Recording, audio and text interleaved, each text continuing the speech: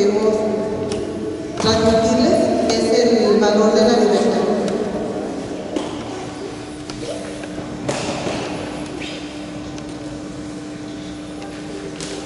Vamos a comenzar nuestra oración. Vamos a presentarnos en nombre del Padre, del Hijo y del Espíritu Santo.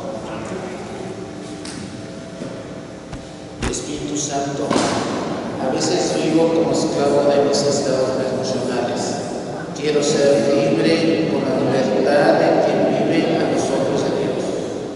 Me entristece no contar con la aprobación de todos, que no todos me vean bien, no todos me quieran, no todos confíen en mí, no todos hablen bien de mí, no todos quieran estar conmigo.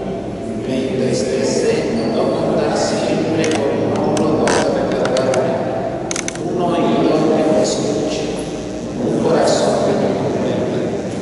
Me entristece que nos den más tiempo a aquellos a quien más quiero. Me entristece pensar que no soy suficiente para ellos. Me entristece que otros vengan lo que yo no tengo, o logren lo que yo no puedo lograr. Líbrame de esta esclavitud. Quiero ser libre, profundamente libre. Amén.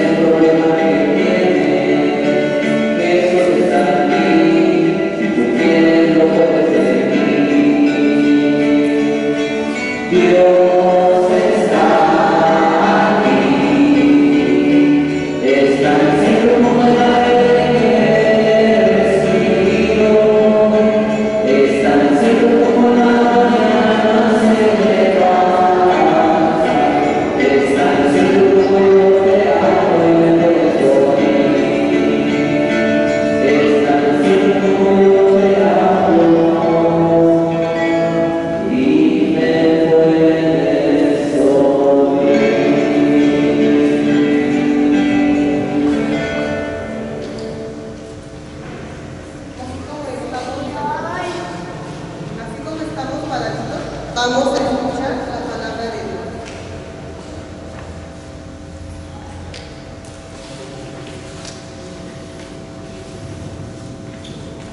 Los hijos de la verdad. Esto es lo que dice Jesús, y muchos creyeron en él.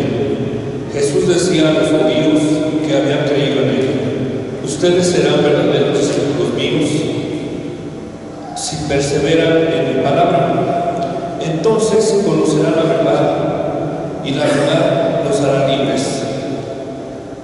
Le respondieron: somos descendientes de Abraham y nunca hemos sido esclavos de nadie. ¿Por qué dices, ustedes serán libres? Jesús les contestó: en verdad les digo, el que vive en el pecado es esclavo del pecado, pero el esclavo no se quedará en la casa para siempre. El Hijo, en cambio, permanece para siempre. Por tanto, si el Hijo los hace libres, ustedes serán realmente libres. Palabra del Señor. Sí entendieron lo que nos quiere decir en la palabra. ¿Qué nos quiere decir Dios en su palabra? ¿Qué nos quiere decir el Señor en su palabra? ¿Alguien quiere compartir? Gracias.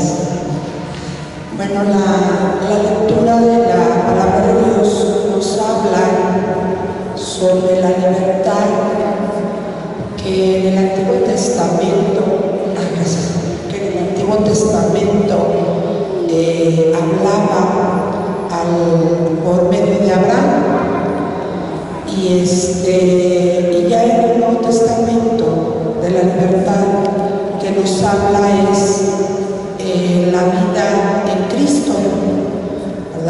yo entendí que en este mundo estamos de paso, somos seres pasajeros nada más, y que todos en muchas ocasiones somos esclavos del pecado. ¿Por qué?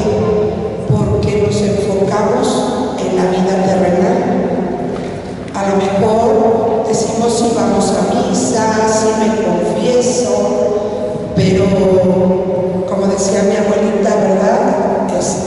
Habemos personas que comemos santos, ¿verdad? Y afuera somos todo lo contrario. Entonces, esta palabra yo la entendí que así como hizo una promesa a Abraham, ¿verdad? Desde Abraham, pues, de un pueblo libre, que ya cuando todo ese pueblo judío fue liberado de la esclavitud, nosotros, pues a lo mejor no somos esclavos de otra persona, pero sí de nuestras propias acciones. Y si nosotros nos enfocamos a vivir realmente en Cristo, entonces estaremos viviendo realmente en una libertad, ¿verdad? Pero desde aquí, desde la tierra, y no esperarnos a ser libres cuando ya estemos pues en donde nos hayamos ganado el lugar, ¿verdad? Porque pues, ¿qué más quisiéramos todos estar en el cielo? Pero a veces la manera en que pensamos, acoplamos la verdad de Dios a nuestra manera de vivir, pero debe de ser al contrario, acoplar nuestra manera de vivir para dar un testimonio de que Cristo vive en nosotros. Yo a mí me gustó mucho donde dice que permanezcamos, que perseveremos en la palabra. Aquí como dice, por tanto, si el Hijo nos hace libres, ustedes serán realmente libres. Yo aquí me gusta mucho esta frase, ¿verdad? Me gusta mucho esta frase porque a veces nos sentimos atados a veces a cosas o nos hacemos esclavos de algo y no nos deja ser libres. Y a veces andamos cabizbajos porque no tenemos algo que a veces queremos y nos hace como esclavos. Siempre estamos pensando en tener aquello que a veces no podemos. Hay veces que queremos alguna cosa y no podemos tenerla y a veces nos sentimos como esclavos. Estamos pensando nada más en esa cosa que no podemos a veces tener. A mí me llama mucho la atención porque pues, yo siempre he dicho, mientras tenga salud y vida, pues, le doy gracias a Dios. A lo mejor no soy tanto de, pues, no tengo tiempo, pero yo a veces veo personas, o hasta a veces la propia familia, donde sufren porque no tiene alguna cosa.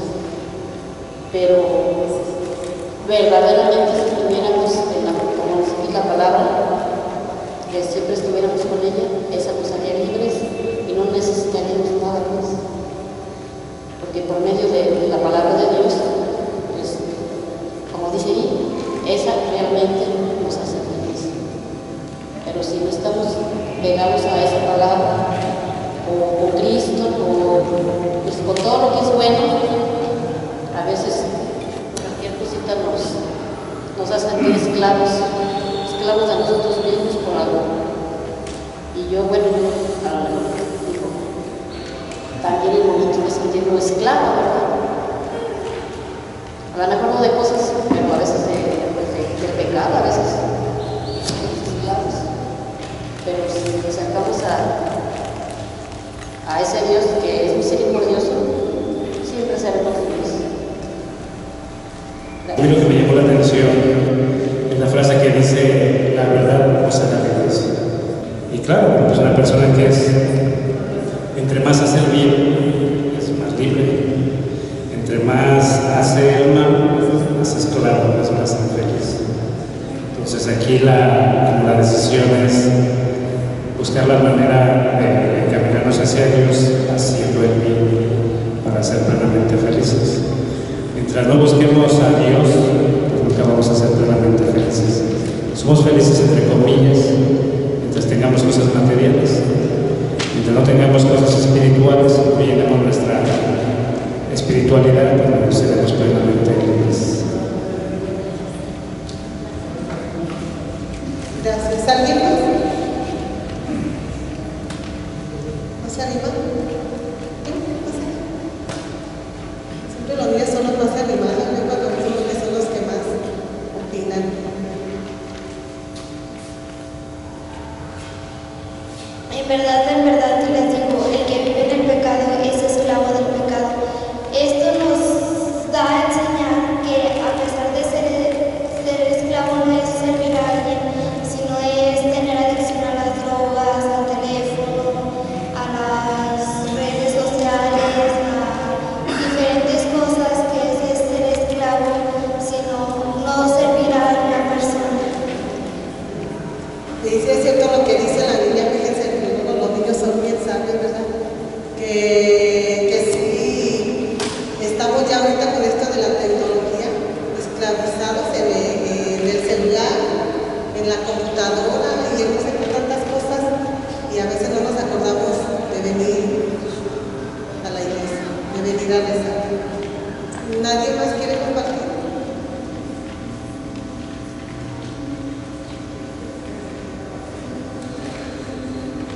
Vamos a escuchar un tantito, por favor. Caminamos hacia el sol, esperando la verdad. La mentira ofreció, cuando llegues cesará.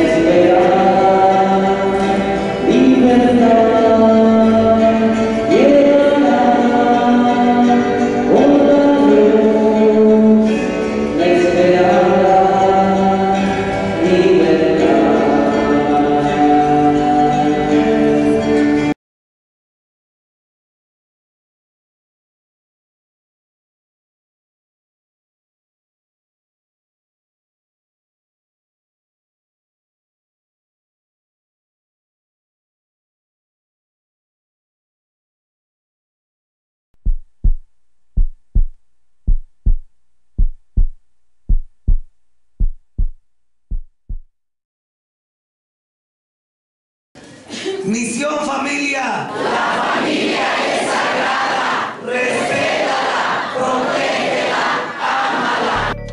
Bendecido Señor las familias. Amén. Bendecido Señor la mía también.